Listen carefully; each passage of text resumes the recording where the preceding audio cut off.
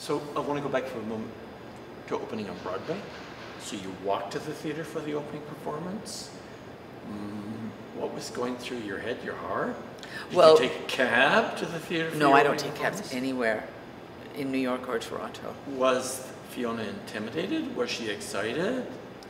I think in rehearsal I was intimidated. There was a point where I said, because I knew that the actress who preceded me had gone from the New York company into the London company. So I just assumed she was very good. And I maybe wasn't quite as good. And so I said one day to Kennedy, I just want to be as good as Catherine. He said, stop it. You're here because you're Fiona Reid, and we want you. And that message was given very much in rehearsal. By the time you get to opening of Harry Potter on Broadway or Toronto, you've done 22 previews or something ridiculous. Oh, okay. So it's just another, you know. Interestingly, our first audience, the producers, Sonia Friedman and Colin Callender and David Mirvish were there, and that was a huge surprise. We just thought it was our first preview, and I'm really glad we didn't know they were there. So then by the time we got to what we call press night, somebody said, oh, the press has already been. This is just so your opening time. night at the Shaw Festival show, your opening night at the Stratford show, your opening night at Broadway, are they all in the same ballpark? No, they're very different, very different. First of all, Stratford, talk about being intimidated. I did my worst acting at Stratford, I think, because I probably was intimidated the whole time, because I didn't think there was a spirit of risk there. And what I loved about going to Shaw was the spirit of that you could fall on your face and there was someone there to pick you up, and that you were supposed to have fun in rehearsal. And that wasn't my experience at Stratford. I've spoken to people who have had that experience at Stratford. They have had fun. Good for them. I didn't. How many years were you at Stratford? I can't remember. I did 3, 4, 3, 5, and then I did 2 more. And then you went back, Yeah. Where you were at Shaw for like a 10-year? 12, I think, but not. Jim Mizon always used to tease me that, oh, you never do more than 2 years running, because I always used to worry that I would get stale. There was a point that Robin Phillips was working with us in Alberta, and I think one day he was in a technical rehearsal in either Winnipeg or Edmonton, and he suddenly thought, oh my God, I've got 4 people in this company, and they're all from the Shaw Festival.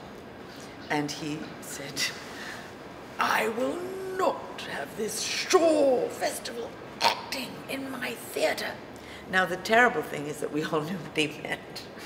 Because there was, at a certain time, a sort of, I'm very British and I'm very Shaw Festival and this is how I talk and this is what I do and I play this kind of character and this is what, and I was always afraid that I was becoming that. I probably did become that, but I was deathly afraid of it. In your Shaw years? Yes. So I always thought, well, I'll do 2 years and then I'll do something else. Because you did a lot of Noel Coward. Yeah, I did, and other things. I did a lot of Granville Barker too, and Neil Monroe was quite wonderful because he'd go, well, when we did the Seagull, I remember saying, well, I'm playing our Carden and she's an actress. And Neil said, yes, Fiona, but you don't need to show us that she's an actress. She's told us she's an actress. We know that she's an actress. She doesn't need... So he was there as sort of counterbalance to that Shaw Festival acting. So, and was that left over from Paxton Whitehead? A bit. I think Christopher really wanted to mix it up. And but they're just... You know, you're as good as, well, I'm only as good as my directors. I'm capable of being phenomenally bad. And I always tell directors, if you don't direct me, you'll be sorry. But some people come sort of with a bit of performance. And anyway. I want to go back to, yes, because you mentioned Shaw and you mentioned Stratford and we talked about Broadway. How there you are as an actress and you moved. How do you hear the kind of company that you're moving into and say, oh, this is the Stratford style, or this is the Stratford expectations? How do you, when you go to Shaw, get an idea, oh, this is the set of expectations for performing here?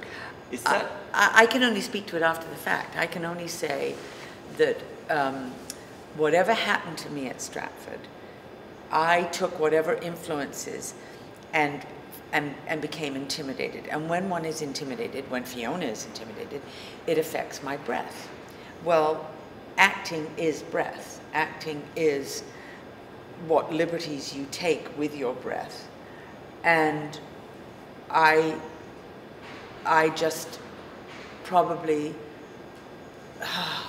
there's something about when you're trying to be like someone else and you're not being true to your own.